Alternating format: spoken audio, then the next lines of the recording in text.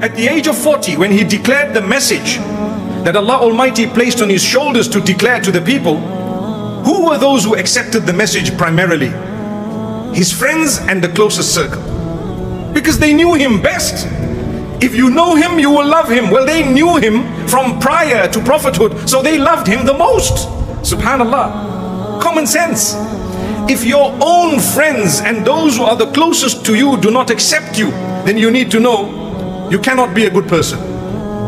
And this is why the Prophet Muhammad, peace be upon him, later says, خَيْرُكُمْ خَيْرُكُمْ لِأَهْلِهِ. The best from amongst you is he who is best to his wife, or she who is best to her spouse, or those who are the best to their family members to begin with. Which means, if your wife can bear witness that you are a good person, then you are indeed a good person. If your husband can bear witness that you are a good person, then you are indeed a good person. If your family members can bear witness that you are good, then you are indeed good, because they see you 24/7.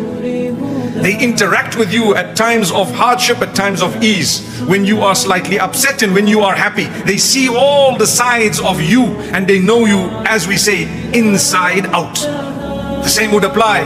The closest circle of friends, if you were to get up and say, guys, I have a business deal and we're going to make 1,000,000 dirhams in a few days. If they laugh at you, it goes to show what they think of you, right? If they scoff at you, it goes to show that they don't even trust you. But if they take you seriously and they put their money straight there and say, let's go for it, what does it mean?